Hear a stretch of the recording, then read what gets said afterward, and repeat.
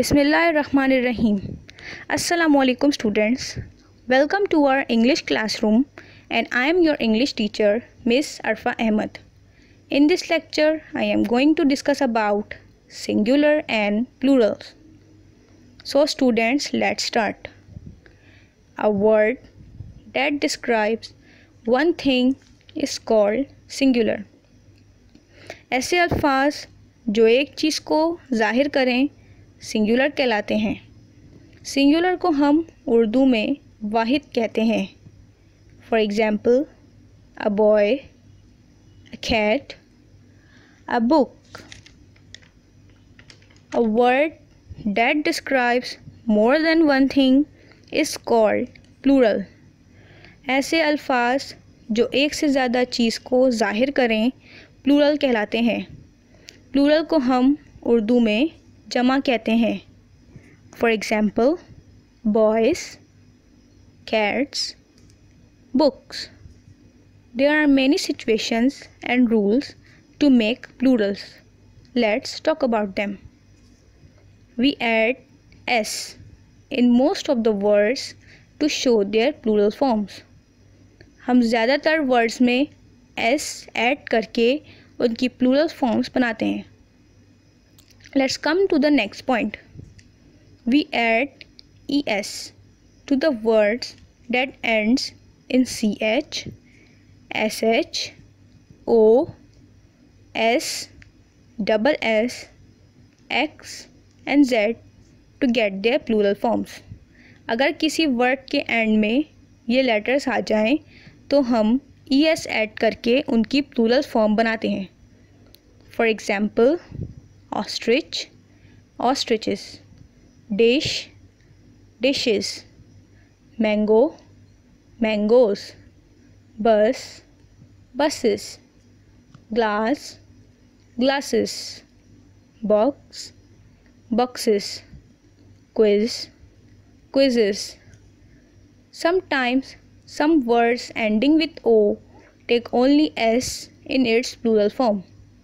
Sometimes वो words जो ओ पे एंड हो रहे होते हैं उनमें जस्ट एस लगा के प्लूरल फॉर्म बनाई जाती है। For example piano, पियानोस। Remember students, the plural of aux is auxin, not oxes. The words that have a consonant before Y change into plural form by changing the Y into I and then adding es। अगर कोई word y पे and हो रहा हो और y से पहले कोई कॉन्सोनेंट आ जाए तो हम y को I में चेंज करते हैं, देन es ऐड करके उसकी प्लूरल फॉर्म बनाते हैं। हेयर कॉन्सोनेंट मीन्स वो लेटर्स जो वॉवल्स के अलावा होते हैं। Let's see some examples. City, cities, copy, copies, fly, flies. Do you think should we drop y from monkey? No, because there is not a consonant before y, there is a vowel. When there is a vowel before y, then we do not change the y into I, we simply add s. जब किसी word में y से पहले vowel आ जाए तो हम y को I में चेंज नहीं करते बल्कि सिंपली s ऐड करके प्लूरल फॉर्म बनाते हैं। फॉर एग्ज़ाम्पल की, keys, play, place, toy, toys. Now students, let's come to the next point. If a words ends in f or fe, then we replace f or fe with ves। अगर कोई word f या fe पे and होता है तो plural बनाने के लिए f या fe को ves में चेंज किया जाता है। For example leave, leaves. But a few words did not follow this rule.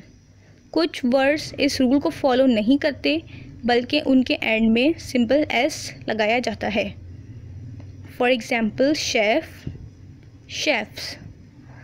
A few words form their plural by changing the inside vowel or vowels. कुछ वर्ड्स के plural बनाने के लिए उनके वॉवल्स को चेंज किया जाता है। वॉवल एक या एक से ज़्यादा भी हो सकते हैं। For example man, man, tooth, teeth, foot, feet. Some words have different Plurals. कुछ वर्ड्स के प्लूरल मुख्तलिफ होते हैं। For example child, children, mouse, mice. Here our first topic ends. I hope you all have understand this lecture. Solve the worksheet that is attached with the video and keep practicing. I will see you in next video. Allah Hafiz.